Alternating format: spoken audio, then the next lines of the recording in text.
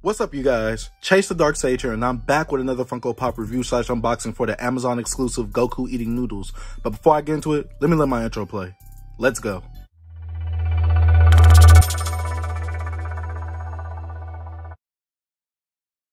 Alright guys, so before I get into this review, y'all already know what I gotta do.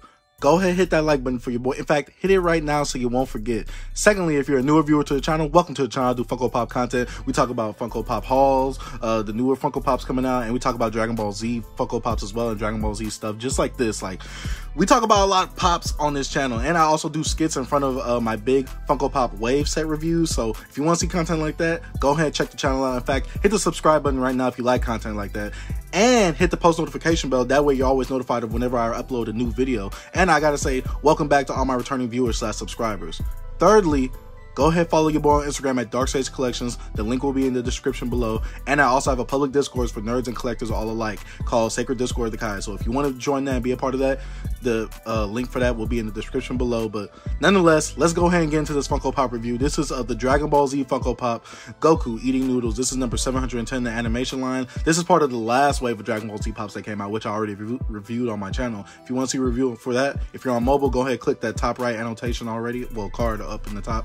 But if you're on TV, it's probably gonna look weird or something. But let's talk about this Goku eating noodles. A lot of people were up in arms about it because, well, it's Goku eating noodles. And, you know, we all want different characters from Dragon Ball Z. But Goku eating noodles, this is kind of a signature thing, but it's more of a signature thing for Naruto, because obviously Naruto is known for always eating ramen and things like that. Goku's known for eating, but Naruto is known for eating ramen a lot, which basically this is what this is. But let's go ahead and get into the pop.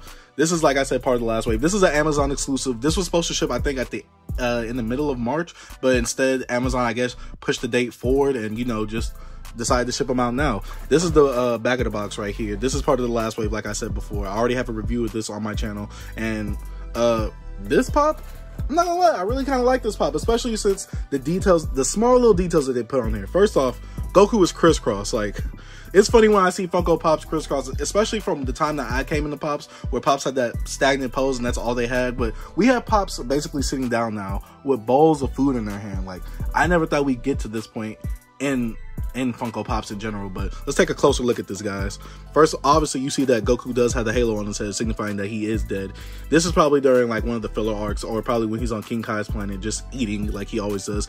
If you want to see how the halo attached, it's attached to his hair. Like, it's making an indent in his hair, which I do like. I honestly didn't want, like, a stand coming from his head basically being shown. I kind of wanted to have the mystery of, oh, it's floating on its own, which is pretty dope to me. Like, this is a pretty dope halo put on this pop right here. It is, like I said, making an indent in his head, like right there.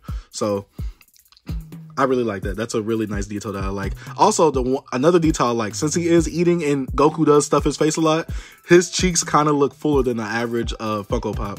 Like, you could tell, like right here, especially when I mean, you could just tell, because usually pop faces are flat, but this one kind of has like a little round indent, right? Well, not an indent, but it has a little round curvature right here, which I really like. That's a really nice detail. And obviously you see that he is stuffing his face full of noodles.